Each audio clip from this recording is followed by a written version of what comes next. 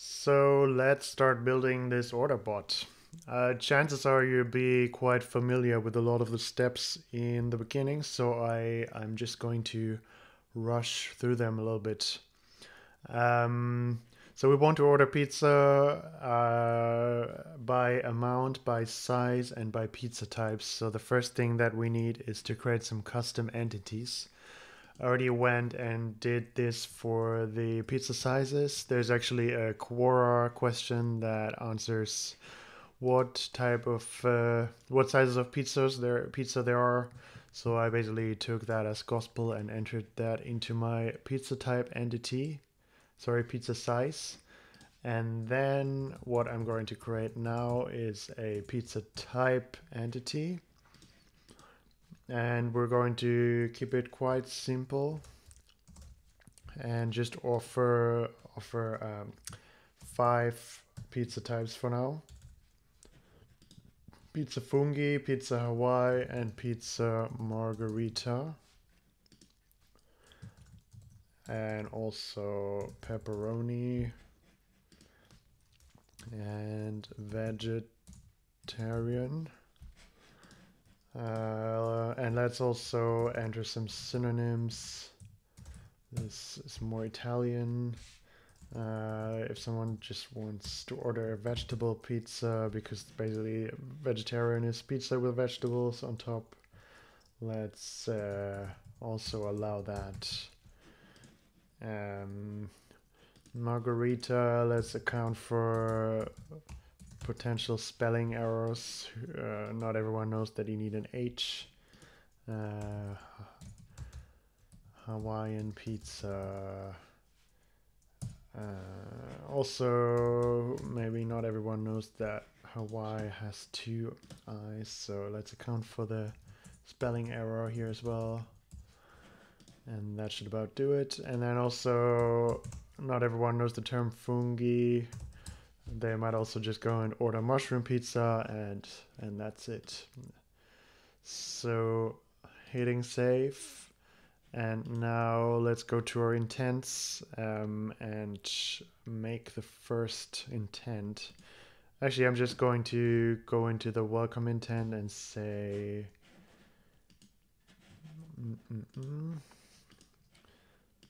I'll just enter a prompt here. Hello, I'm here to fulfill your pizza wishes. And then that's that. And then to the interesting part, we are going to create the pizza order main intent. So I will call this name.start.generic. It will make more sense later, but just quickly. So I consider one pizza configuration, which is the combination of amount, size, and pizza type. I call an item. So essentially, this is an online shop, and you might be able to order different items, not just pizzas. So I'm calling it item.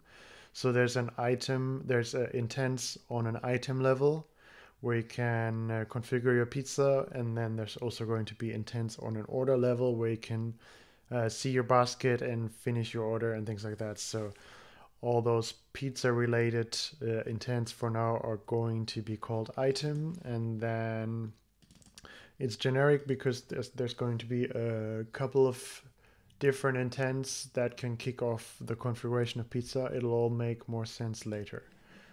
And then I will create an item context that will allow me later to change certain parameters in my pizza configuration, and also I will create one that says item confirm because I'm going to create a confirmation step in the end.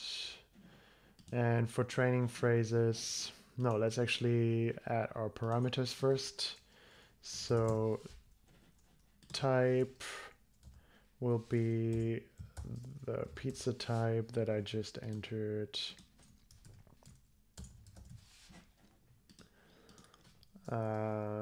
Size will be the pizza size. Entity that I created, and then we also need amount, which will just be the system.number. So you can also use system integer, but then you can only, it will only recognize digits that the user enters into their utterance. So if I use number, then we can also use words like 1, 2, 3 written out. And then, okay, this should be it. Let's add some training phrases. I'm only going to add a couple. You can add more later. I'll add more later as well, but I'm not going to film myself doing it. I'd like 3 large pizza margarita. And there we have the type. We have the amount. And we have the size. Also, 1 pizza fungi. This only has the pizza type and the, oh sorry, that was wrong. This only has the pizza type and the amount, and then the slot filling is going to take care of asking for the size. We just need to enter some prompts here. What pizza type would you like? This is probably not going to be used very often, but we will also use it for the case where the user just says order please, and that's how they're going to kick off their order. They don't provide any parameter yet, then we need all these prompts, and then we'll go through it. What pizza type do you want? And then what size do you want your, and then we can already use the type that I have by now. Because they're all required parameters, but type is at the top, so this will always be filled first. And then how many would you like?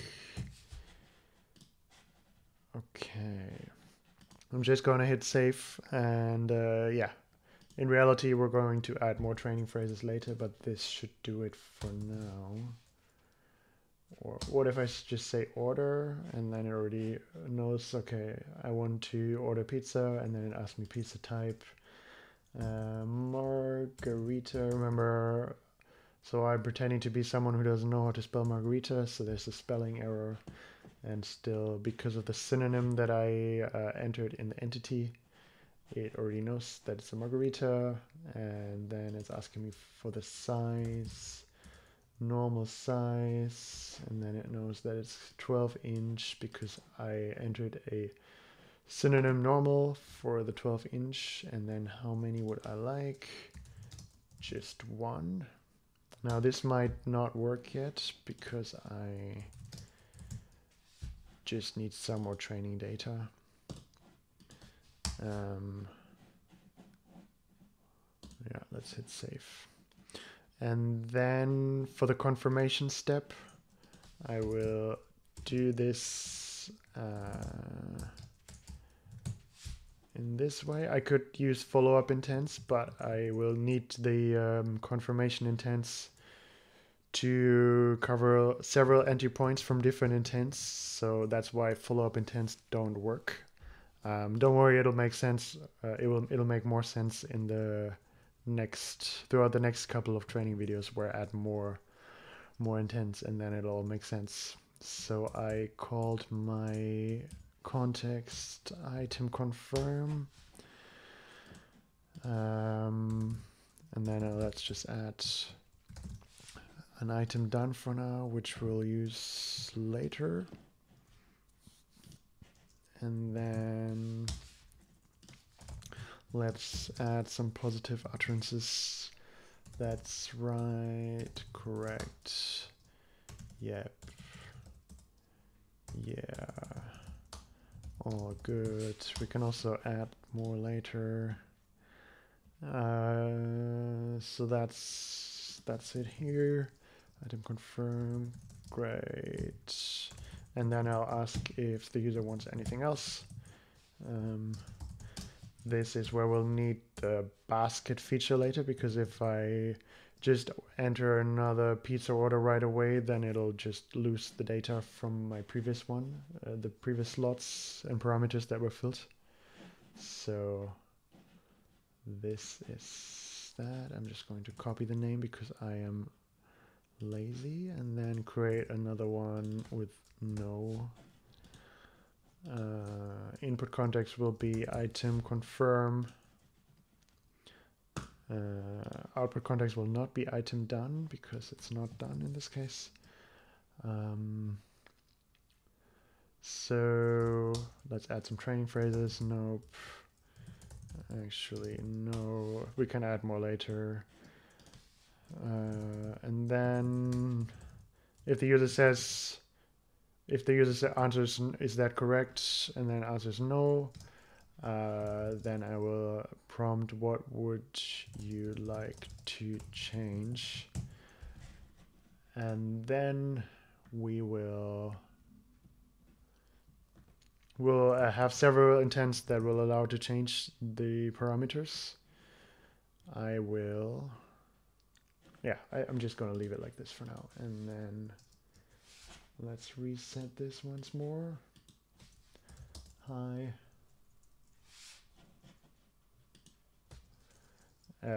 One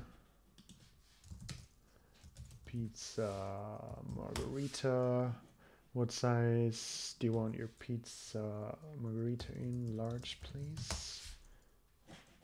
I will need some more training data here. So this is how you find out if you entered enough training phrases. It's the size. Large, please. Let's try this once more.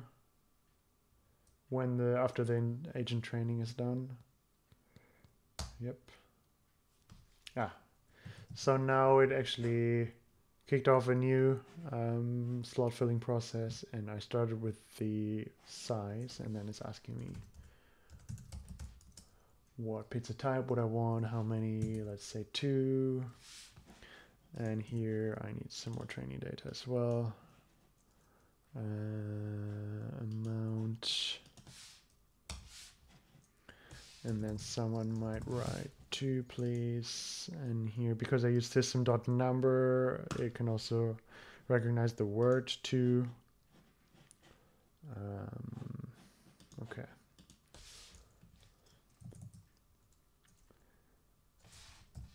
Let's try this once more. And now again we started from scratch, and we have amount filled with 2. And then I say pepperoni. And then I say jumbo size. I'm very hungry. We need also to add this. So jumbo is a synonym that I entered in my pizza sizes. So I'll just need to add this as training data. So how did I start last time? I started with 2 and then pepperoni. And then what size do you want? Jumbo.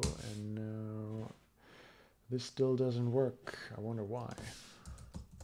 Jumbo. Oh, I didn't hit save, did I?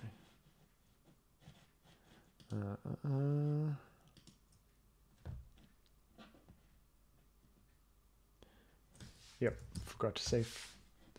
That happens. So let's not make this mistake again. Hit save. And then I will just show you once more the size table, which has jumbo is a, where is it? It's mapped to the 18-inch. Okay, so pizza, please. And then what type of pizza would I like? Pepperoni. What size do you want your pizza? Jumbo. How many would you like? 2. And that's it. Except that I might have... I forgot to add my response here.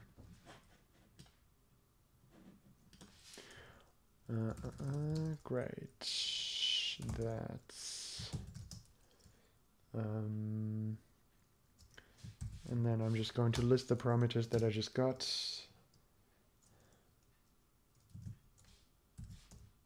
Type in the size.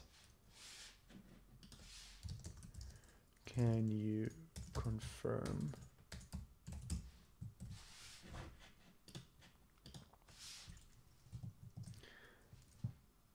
And then I will go and confirm my order. This time, let's say I want 2 large pizza margarita, please. Oh no. It also did not understand this. This is how you train your bot. You just type things and then you add them as training data. Size and type, and that's it. And I will do this once more.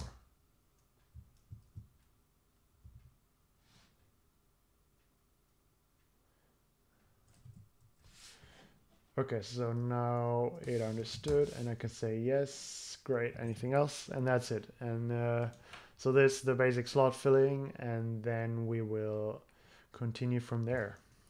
See you in the next tutorial.